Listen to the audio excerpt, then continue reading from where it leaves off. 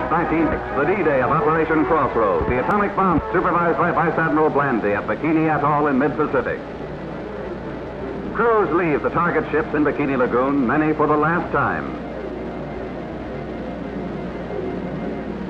The B-29 Dave's Dream takes off from Kwajalein to deliver the bomb, equal to 50,000 tons of TNT, while an electric metronome counts the final seconds.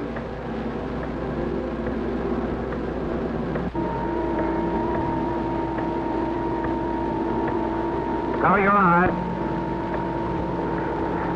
Now, bomb away.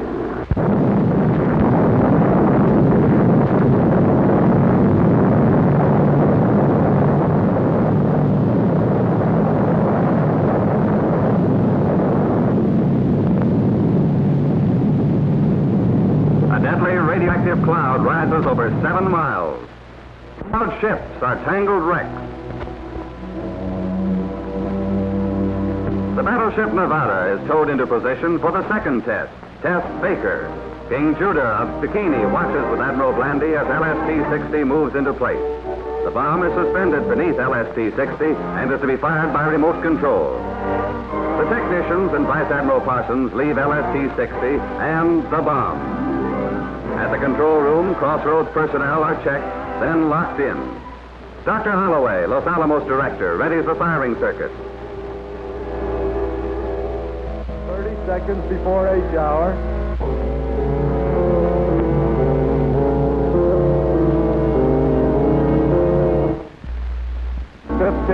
Cameras are ready aboard ship and in the sky. 2, 1, fire.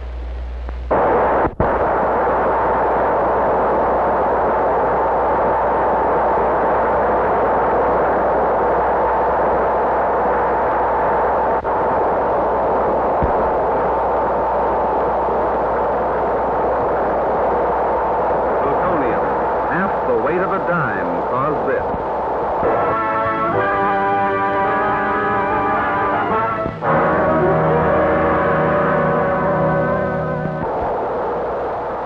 This is the force that can destroy our world unless we find the road to peace now. Town atom test measured a model village in the Nevada desert against the awesome power of nuclear energy. Buildings of various materials went up. $1 million worth of equipment was installed, including lifelike mannequins, and tons of food to measure the contamination caused by radiation. The big dolls were survival town's sole inhabitants. Tanks took part in their first atomic maneuvers, some less than a mile away, the closest yet in any test. Nearly 6,000 persons participated, including troops sheltered by trenches. Many cameras in many locations filmed the single blast.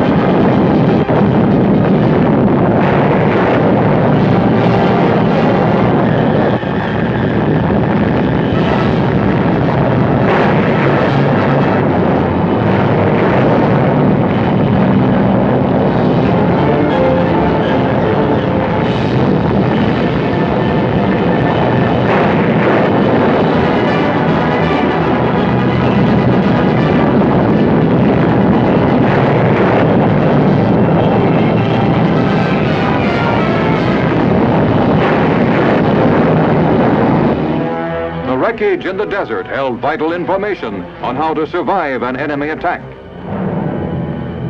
With Geiger counters to check the radiation, experts assessed the damage. An aluminum building was left a gaping wreck. Concrete or cinder block houses weathered the blast best. This one was less than a mile away.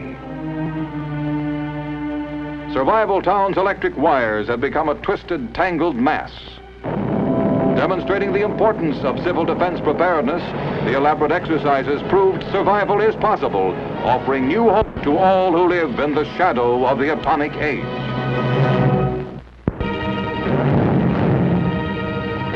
On the sandy wastes at Yucca Flat, Nevada, a new series of atomic explosions are set off.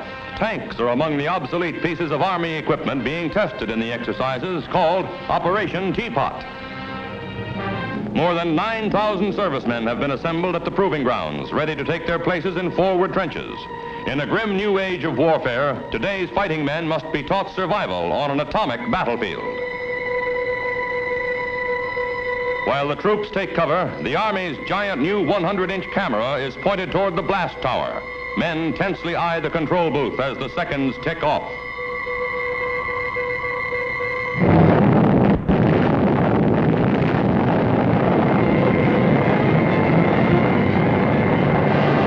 The familiar mushroom cloud snakes skyward, hurling the atom's deadly radiation high into the heavens.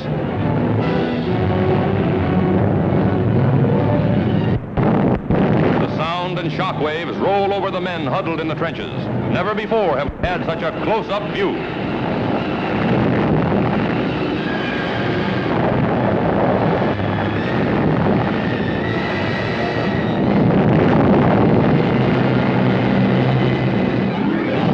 Lighting up the desert skies for miles around, the fierce fireball flare is the signal for instant action. Quickly, the men are ordered to leave their positions. The explosion's radioactive fallout is almost as dangerous as the blast itself.